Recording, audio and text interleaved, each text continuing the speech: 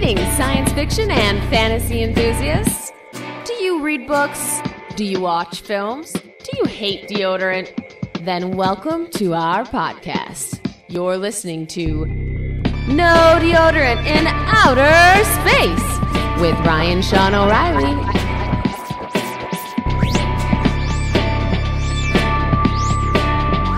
Now, let's get started. Are they alive?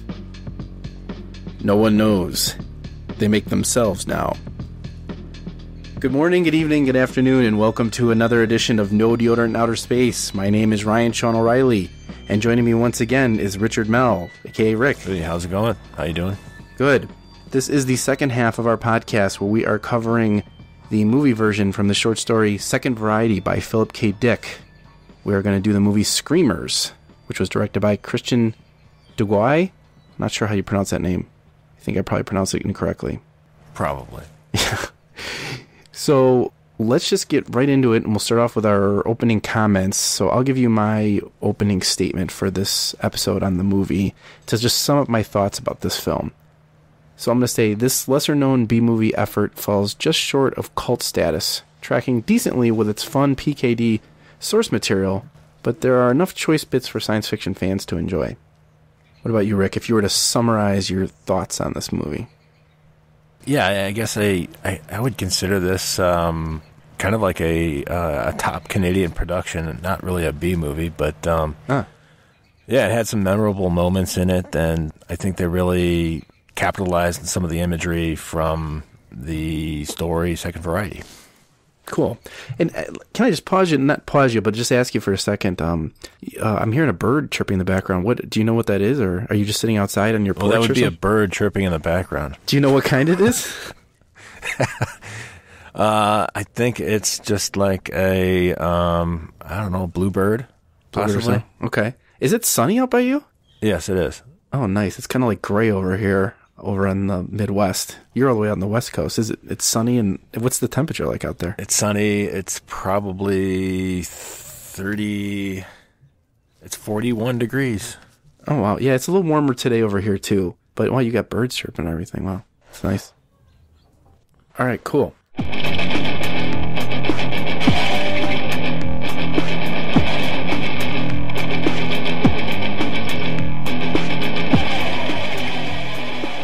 Okay, so this movie was directed by Christian Duguay, who I'm pronouncing his name incorrectly. This director, I didn't find a lot about him.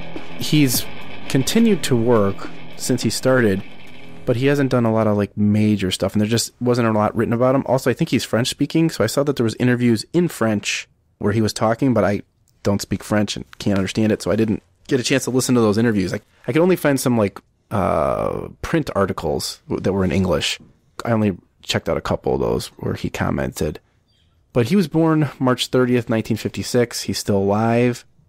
And the one article I saw from tribute.ca and then Wikipedia, it noted that he's a Canadian director. He was born out of Quebec. He's a graduate of Concordia University's film school, where his student films won awards. Like many directors, he started off doing different things in film. He was an editor and director of photography, working in documentaries around the world for TV for a few years initially. Then he returned to Canada to work on a French TV series as a second-unit action director. After that, he worked on an American and Canadian miniseries about quintuplets called $1 Million Babies that starred Beau Bridges. And following this, he worked on some feature films, as well as more television shows. His main films that he's noted for, as far as big films, are Screamers, the one we're covering now, which starred Peter Weller, and that came out in 1995, and The Assignment, which starred Ben Kingsley and Donald Sutherland, who was in Invasion of the Body Snatchers, which we covered on this podcast. And Peter Weller was in Naked Lunch, which we did previously. The Assignment came out in 97, and he also did The Art of War, which starred Wesley Snipes, which came out in 2000. That seems to be the last big, like, I don't know, Hollywood thing he's done. He did a bunch of television miniseries or TV movies about various topics. A lot of them were nonfiction. He did one on Hitler. Some documentaries, right? Yeah. Not only documentaries. I think some of them were like historical fiction. Like he did one on Hitler, one on St. Augustine of Hippo. He did like a Joan of Arc series. He did one on human trafficking, one on Pope Pius VII. He's also done work on commercials. I saw a Variety article that said as of August of 2018, he was going to be directing the third season of Medici, which is a Frank Spotnitz effort that is on Netflix. Frank Spotnitz was the, I think, show creator, at least for the initial series of Man in the High Castle for Amazon. I think he then left after that. So that's the latest for him. As far as the production of this movie, I thought it worth noting that this was a script written by, I think the gentleman's name is Dan O'Bannon. So he wrote the screenplay for Second Variety, which became Screamers. And he also wrote or worked on the screenplay for We Can Remember For You Wholesale, which is the short story by Philip K. Dick turned into Total Recall, which we covered on a previous episode. So he worked on these in the 1980s, but they weren't made into films for a while. Second Variety got optioned early in 1983, but nothing came of it until the 90s, after the screenplay was rewritten by a gentleman named Miguel Tejada Flores, who is one of the writers listed on Revenge of the Nerds and for additional story material, according to IMDb, for The Lion King, among many other listed of authors on The Lion King. So he wasn't a major writer, I don't think, in The Lion King, but he had something to do with the story. But Dan O'Bannon, who wrote the first script of this before it was altered, is known for writing Total Recall, and also he's the writer for Alien, the first Alien movie. So he's very well known for that. And he's done other stuff since then, a lot of other movies that became big. But that's essentially what I saw about the director, and then what I kind of noted about the production costs. I don't know if there's anything you wanted to add or comment about that, Rick. No, you're good. All right.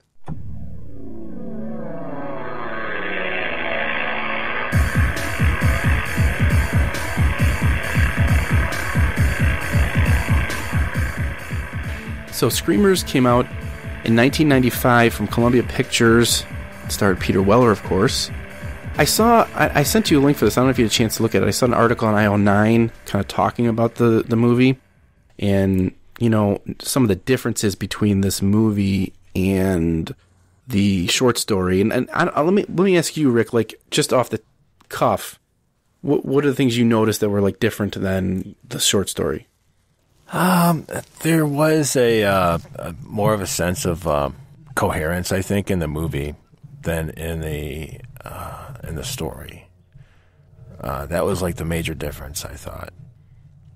Probably because it's just a little bit more tangible with video and acting and all of that. And I don't know. That's my only thought, really.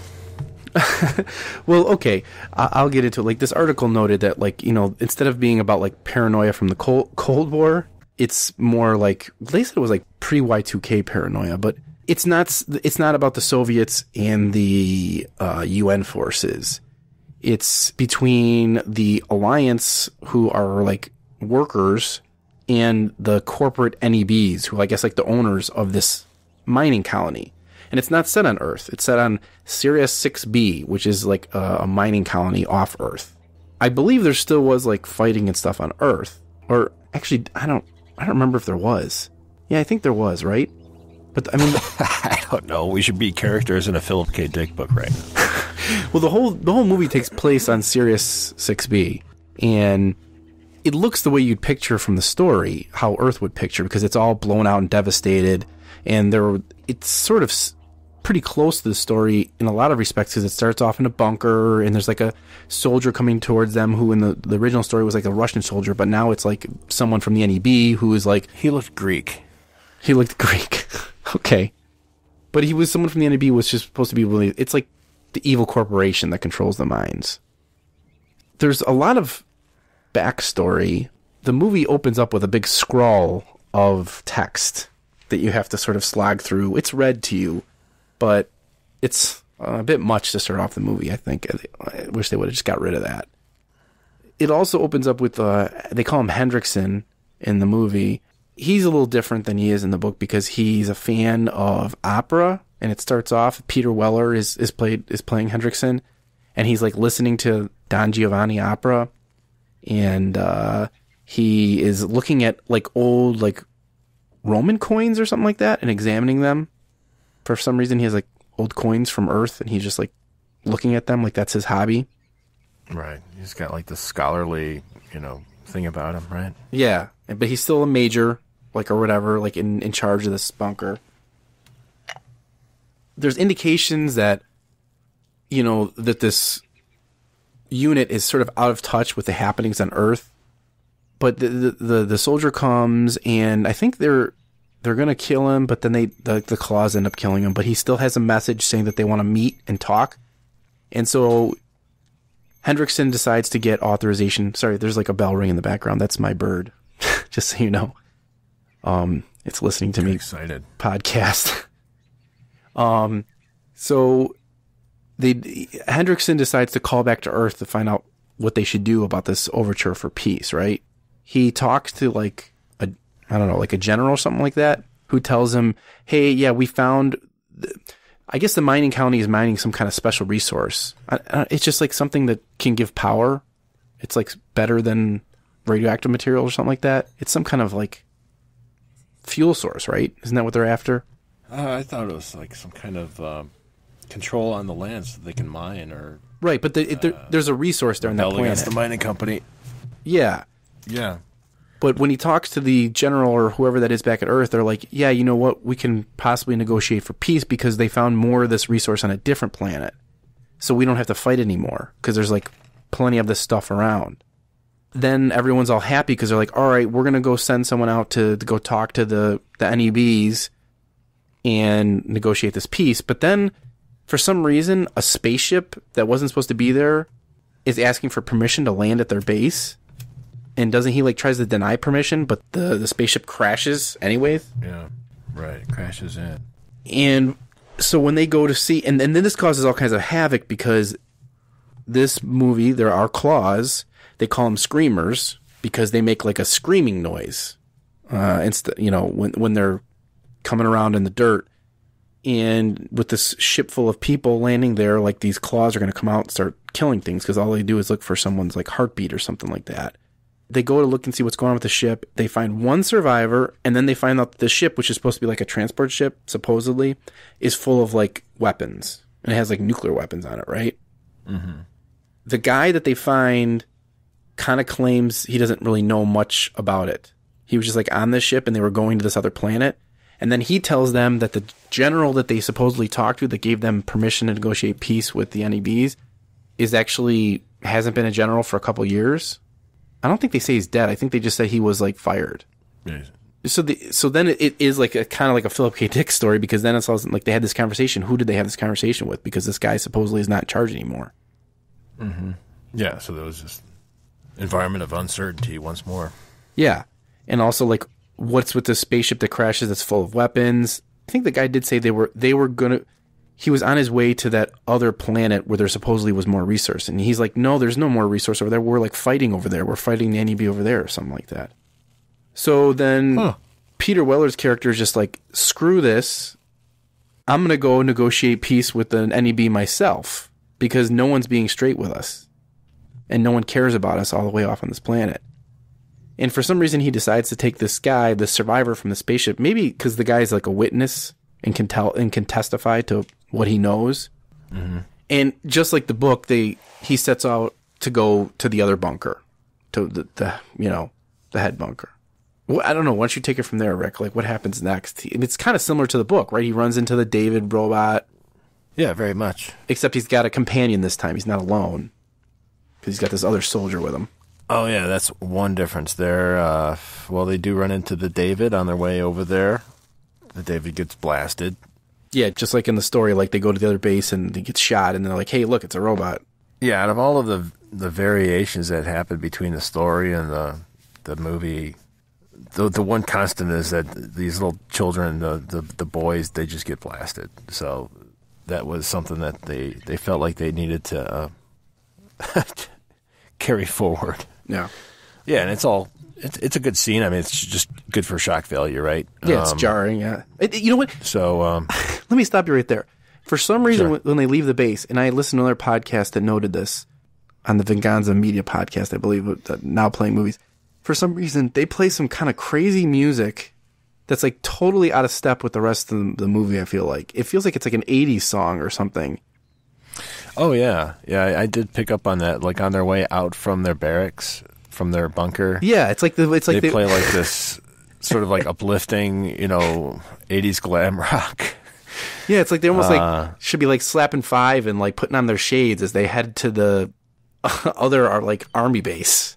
Yeah, there's an element of like swag between Hendrickson and his counterpart on their way out on this mission, and this soldier who's with Major Hendrickson, he's got like these sunglasses on, he's strutting around, and we later find out that the sunglasses are like virtual reality glasses.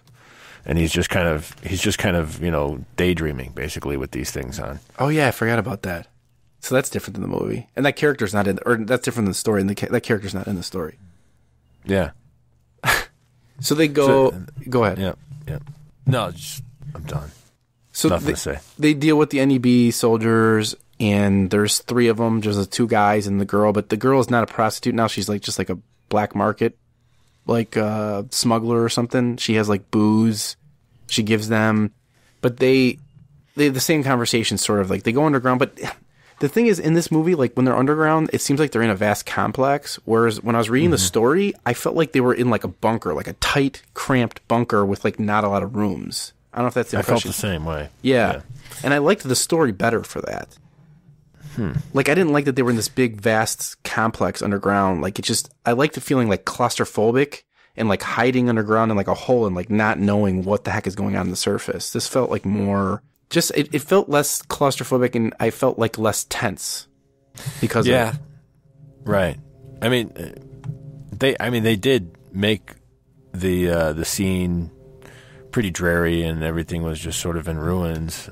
But yeah, I felt the same way in the story. It was more close quarters. And in this movie, it's like this larger complex, right? So they have some degree of mobility there. In the book, you just felt like they were like sitting ducks. Right. It's not quite the case in the movie. Right. And like similar stuff happens. Hendrickson goes off and talks to the Tazo character, whatever her name is in the movie.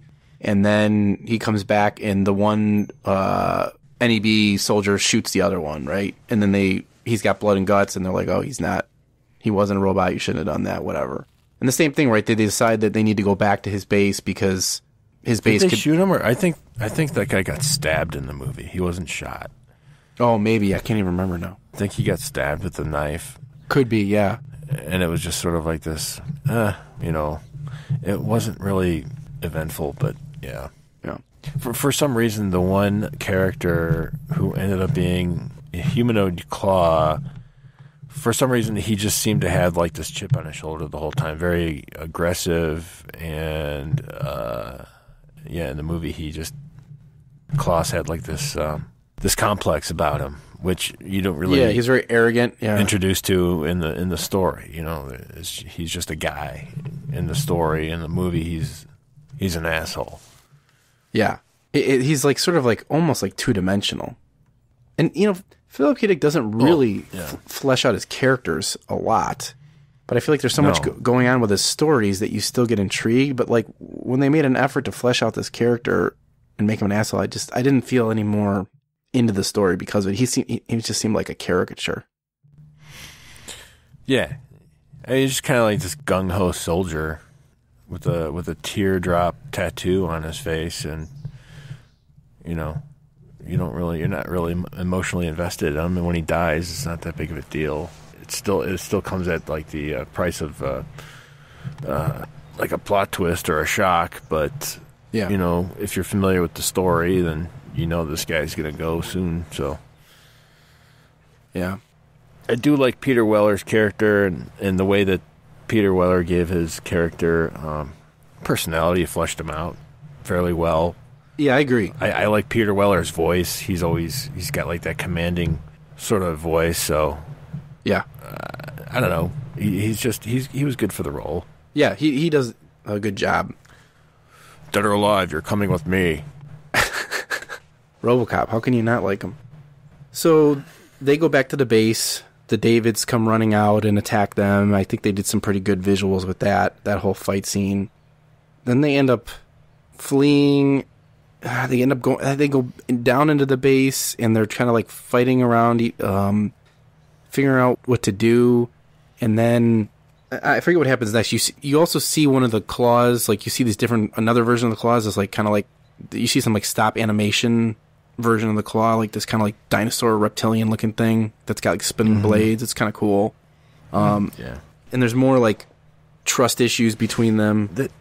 They must have really spent quite a bit of money on that stop motion animation to present the claws. I mean, that really kind of took a lot of time there. Yeah. It's just odd because it seemed like they just kind of threw money at something that really didn't need to. Well, that's didn't really deserve the investment. I really liked that part of it, but I kind of agree with you because like the claws are humans, and then the other claws they show are the underground spheres, which essentially are just like they're not animation; they're just some kind of like effect that they're doing with like I don't know something with the dirt, right? So they didn't almost need to spend money on that. No, they didn't need to go to the extra length, and I guess they found the extra money in the budget, and they're like, well, what the hell do we do with this? Hey, well, let's make like these $250,000 effects, I don't know. Yeah. So the characters that's why I disagreed with you that this is not a B movie, just because of these like unexpected special effects. It was a little bit over the top, I thought. Well, I thought the effects were good in this movie for the most part. There's points where I was happy with the claws, but there was points where it did maybe it started to show a little bit when they did like some of the explosions or CGI stuff. It got a little bit took me out, but for the most part, I thought it was pretty impressive and I liked it. And it was sort of charming, like a B movie. I'm trying to think what happens next. So then they go. I know that there's like they struggle with this clause, and the add-on character Ace protects one of the NEB soldiers with his special wrist tab, but then it doesn't work, and the claw I think ends up killing the soldier. And right? Yeah, his counterpart, right? Yeah. Is that? And, yeah, and then so. I don't remember what happened. I think he died. Yeah, well, it ends up they all end up dying, and at some point they got to get to the spaceship to leave the planet. And at this point, they're not going to a moon base; they're going to go back to Earth. And then here's where the story changes, because the Tazo character, which I think is she called Jessica in the movie, she sure. He's worried that she might be a robot because right at the end he has a final fight with his old best friend. In the book, okay, let's backtrack. When they head back to the human base, they have the scene where they're going to go to the base, and he's trying to talk to the base and tell them to come out, and they're like, no, come down. And he's like, come out. Hendrickson's character, played by Peter Weller, is like, he does a test. And I think this is a point where the movie was bad. Because in the story, you have Hendricks talking to the base and saying, come out, I order you, come out. And his friend, the lieutenant or whatever, is like, no, just come down. He never has like a real conclusion of what's going on, but they're pretty much sure that something bad's going to happen, and then it does. In the movie, we have backstory that Peter Weller likes opera. And he uses that to test his friend in the base, because he's like, he calls him, he's like, hey, let me talk to Don Giovanni, and that's who he was listening to earlier. And then they put on a supposed Don Giovanni to answer his transmission. So then he realizes, okay, the base is overrun because Don Giovanni isn't there, doesn't exist. It's a musician, right?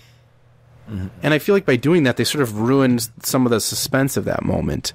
Because like he's able to kind of verify for himself for sure that the base is overrun. Yeah, that's not a hard verification, but yeah, okay. More so than the book, and even though in the book I think they were still suspicious, but I don't know. I just thought it was clever how they... I appreciate what they did to tie it together and create more backstory for that character, but I was like, this is kind of... It ruins some of the uncertainties of it, of the tension from the story. Right. And... They missed out on the suspense and the opportunity for suspense.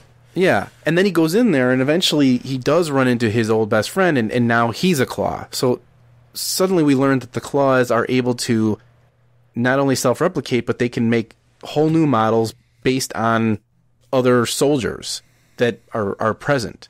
And that's not in this story, right? The original story, they're just like models. They're varieties. You have the woman one, you have the boy one, you have the wounded soldier one, you have the Klaus one, but now we have, the claws able to like kill someone and then make a robot out of them. Like, yeah, why the hell not, right? I mean, it makes sense. Dick does the same shit, right?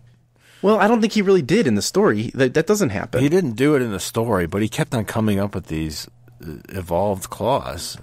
True. So, I mean, if they can change and remanufacture themselves so quickly, then why the hell not? If it adds to the suspense factor, then why not just go ahead and do it? That was the one character in the movie that Major Hendrickson just sort of hit it off with, and they had like a friendship. So, right.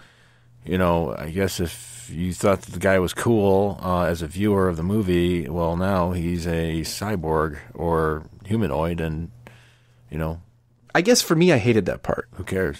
It's a letdown, right? But I feel like it's just like it's an obvious way to go, and they took it, and it's just like, I've seen this a million times. Like, the best friend becomes evil, like whatever.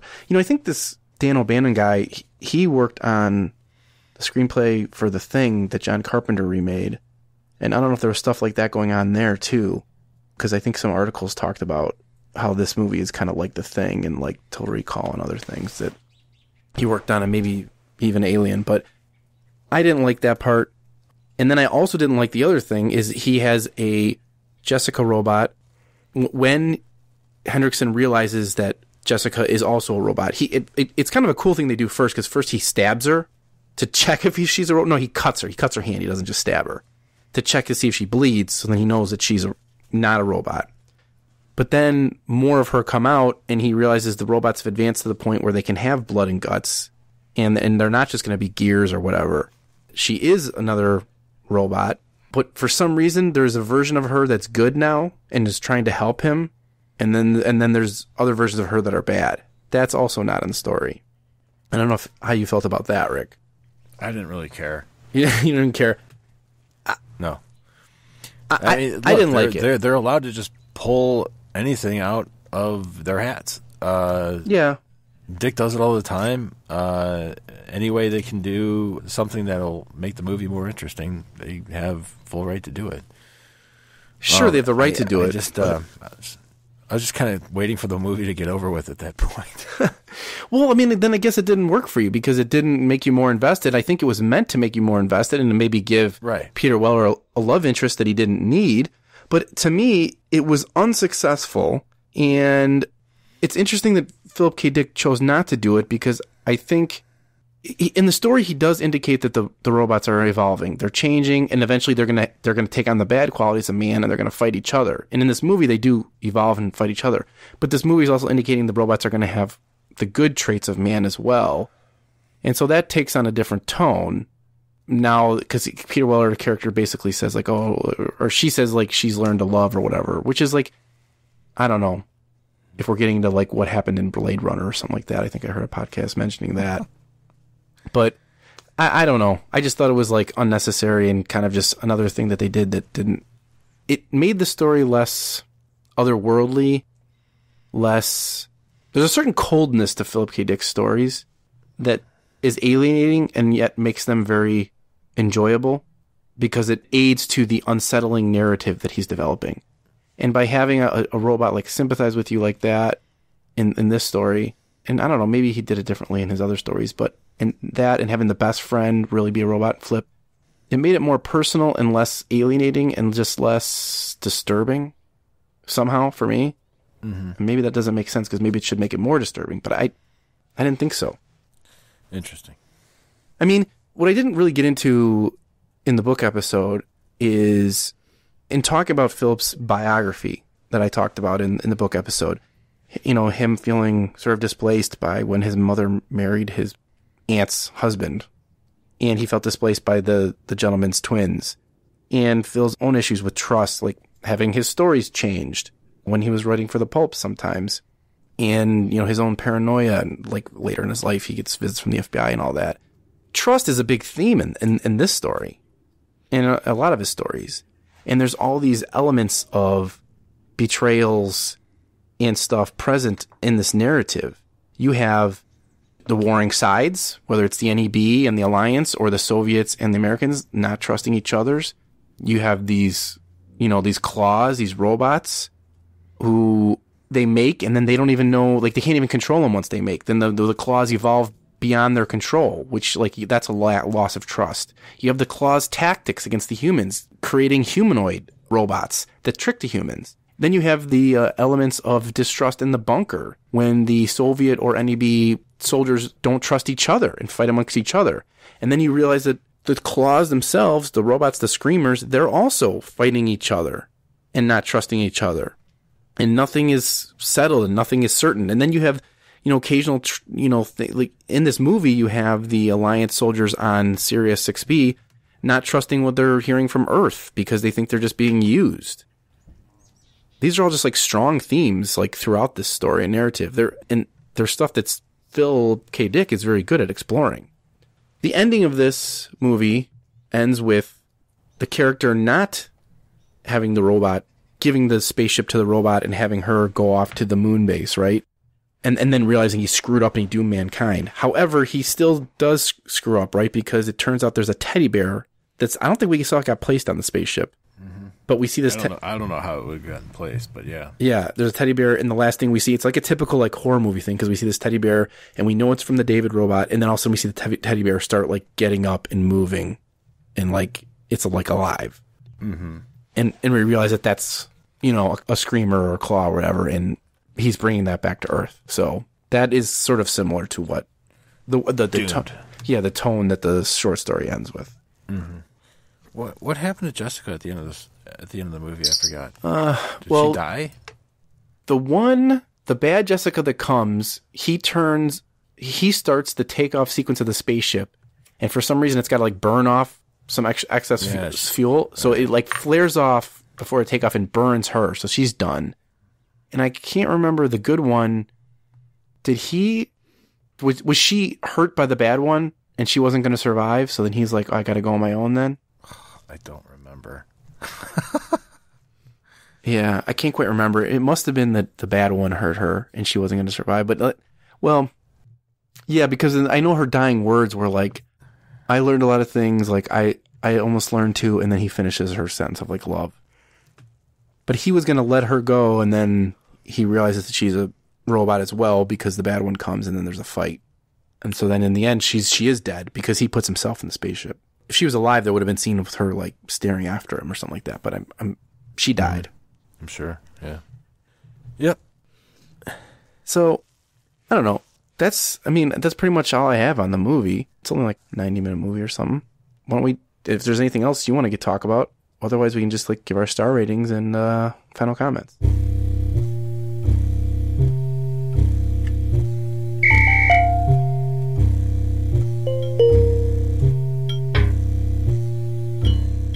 Yeah, I don't know. For some reason, I just thought the movie kind of fetishized the Davids getting just blown away. Like there's a scene in the movie where all these Davids are pouring out of the base, and they're just getting mowed down by all these futuristic weapons. Yeah, and it's quite a scene, just because it's like all these young boys getting mowed down in a movie. Yeah, I mean, what movies have that kind of situation going on? Yeah. So I think in that respect, the movie does deserve some kind of like cult status, just because it's so unique a concept, and they really just sort of blew that out of the water there. But I thought the movie was more entertaining than the story, so I'm just going to have to go ahead and give it 3 stars. Oh, okay. It's not like the best movie, but yeah, it was entertaining. How did you feel this movie compared to other movies based on Philip K. Dick books that you saw? I mean, you definitely, I think you've seen Blade Runner, and I think that, yeah, there's Total Recall and things like that. Like you said, Ryan, there's always this theme of trust, right, and not knowing what the actual truth is, and the truth is like a it's always morphing, right, in his stories, and this movie once again reflected like one of his trademarks. Do you feel like, I mean, I felt like they do stay true to his story in a lot of ways, and they made some changes which I didn't necessarily like. Does this rank well to you? Is like compared to like Total Recall, or did you like, you know, or Man in the High Castle, or did you like this way more or way less? I didn't like it as much as Total Recall. I thought Total Recall was a great movie. Yeah. At least a 4-star movie. Man in the High Castle, I mean, that's just a whole different kind of... It's not exactly like an action movie or series. Right. But it's more of like an espionage movie. Yeah. Totally different set of circumstances, but the same themes run in all of these movies. I mean, there's this idea of allegiance and not really knowing where to go to be safe, right? And not knowing if the side that you're on is the right side to be on, and you have all these questions, right? And that really kind of reflects reality and real life a lot more than these idealized stories, right? So, I mean, I can appreciate Dick like that. It's just, you know, when you sit down and watch a movie, though, you kind of want to be spoon-fed something with a happy ending, and with something that was inspired by Philip K. Dick, you're necessarily not going to get that. It's more possible you're going to get the exact opposite, which, I mean, it's a good... I like unconventional things. This is unconventional. Overall, I do appreciate it, but I guess I just, you know, if I'm going to turn the movie off and feel good about like what I just saw, then I would rate the movie higher. But I mean, this had another sort of like dismal end, and you know, I'd rather have the thing served up as a conventional story with a happy ending, but it just wasn't like that. Do you think that someone could or should take this source material and make another version a different way that would possibly be better? Or do you think like this is probably as good as you could make the source material? They've made other versions of this movie. I mean, look at Terminator. It's probably the biggest... elements of it. Yeah, there's some major elements that were translated to the Terminator. And then I don't know if those are... I don't know if one inspired the other or not. They might... I don't know the dates of Terminator. That movie really stuck out with me as being directly inspired by this kind of story. I don't know if there were any other stories about robots and AI taking control and decimating humankind, but Terminator really kind of took that to the next level and made it a whole franchise. Okay, so Terminator... That's been done. I mean, if you're going to try and make another version of this movie, it's already been done with the Terminator series. Yeah, I mean, the Terminator movie, I think the first one came out in 1984, so that predates this movie. It predates this movie? Yeah, so that movie probably inspired this. Well, I mean, it might possibly. Well, I mean, no. Well, O'Bannon was probably writing the script for this before Terminator came out, actually. But I mean, yeah, whatever. I mean, they made what, like 4 Terminator movies? Yeah, there's a bunch, but the first one came out in 1984, and O'Bannon wrote the script for this in 1983. But then someone else rewrote it, and this one came out later. So, I mean. Yeah, but there's this movie, I think... I mean, is this... Go ahead. I mean, I think I heard a podcast mention, like, Tremors. Yeah. I mean, I don't know if you ever seen that movie.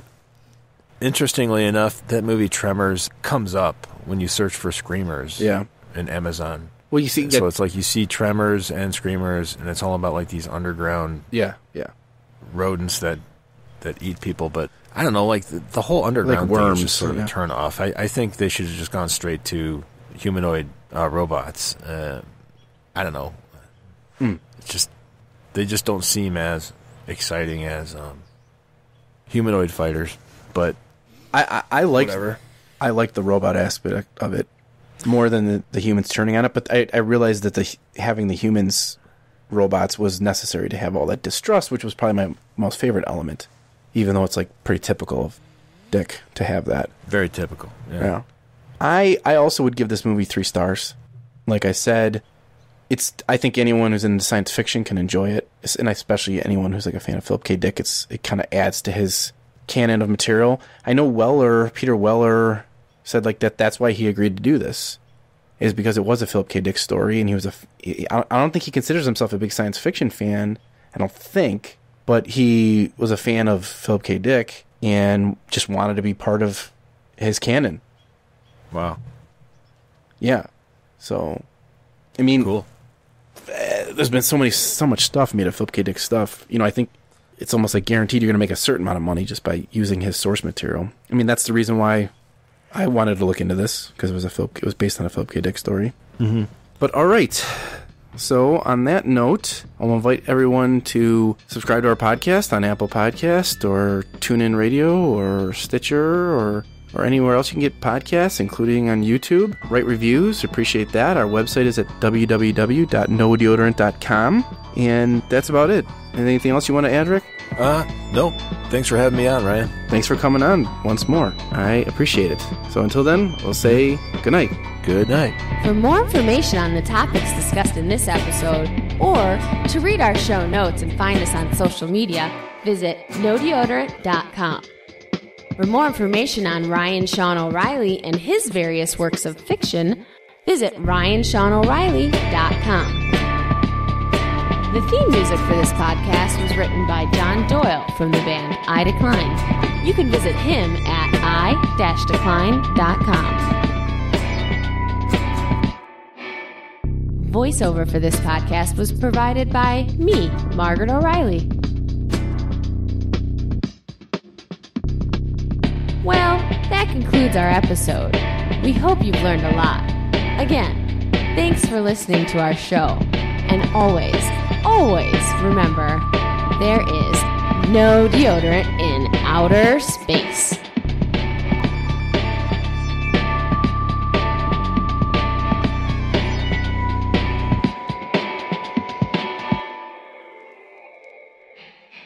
All right, test. I have WAV files. What, you, Rick? Let me hear you.